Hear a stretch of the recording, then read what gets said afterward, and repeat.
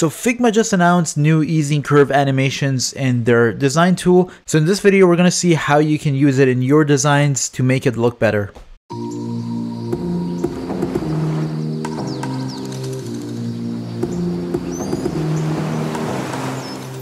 Alright, so right here in front of me, I have a mobile UI that I put together through a design course that I teach.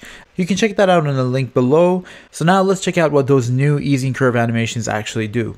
So right here, I have a little login page, and then I have a bunch of tutorial cards that I wanted to pop up if the user taps this question mark button right here. So of course, like anything else in prototyping, make sure you head on over to the prototyping tab up here.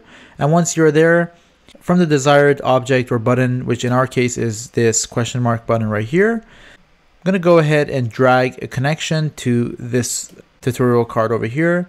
And what we want to do is go ahead and do on tap, which is by default what's selected. And instead of navigate to, we're going to go ahead and actually change this to open overlay. So what this does is that it will go ahead and actually open this tutorial card on top of the login page as opposed to navigating to it. And then I've gone ahead and selected these two options. So close when clicking outside, so that if the user clicks outside, anywhere outside of this, it will go ahead and actually close that overlay.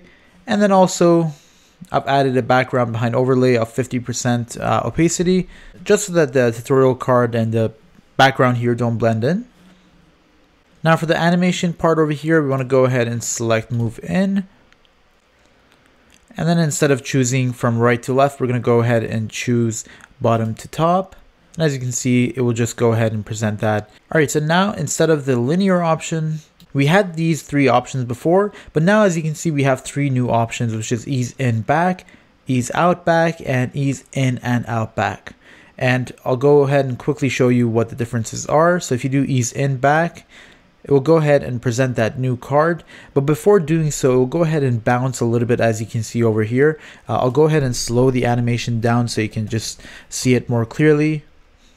As you can see on the start of the animation over here, it will go ahead and do a spring-like animation, and then it will go ahead and be presented. And similarly, if you do ease out back, it will go ahead and do it when it's actually closing the animation or ending the animation, as you can see over here. The second card comes in and has a little bounce effect or spring-like effect over here. And you can of course choose ease in and out back, which will go ahead and do both of them at the same time. So in our case, I think what makes sense is to do ease out back, so that once the tutorial card pops in, it will go ahead and just ease out using this little spring-like animation. But we're going to go ahead and knock this down to maybe around 600 milliseconds, just so that it's more natural. We can even do 700. So now if I go ahead and present it, if I go ahead and click the tutorial button over here, it will go ahead and present that with a beautiful, more natural looking animation as opposed to just doing ease in. Now if you were to just do ease out, I'll go ahead and show you what the difference would be. As you can see, it will just come up here, but there's no spring-like animation. To me, I think the ease out back option looks a lot better. And even when I'm developing my own apps, I prefer this option over the ease out option as well, just because it's a lot cleaner and just makes more sense. So yeah, that's pretty much how you use those new easing curve animations in Figma.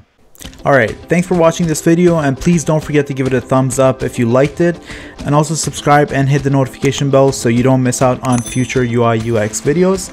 Also, if you're interested in learning how to design full complete mockups for both mobile and web, I've made a 6-hour complete design course with Figma, and you can check that out in the link below. Thanks again, and I'll see you in the next video here at Clever Studio.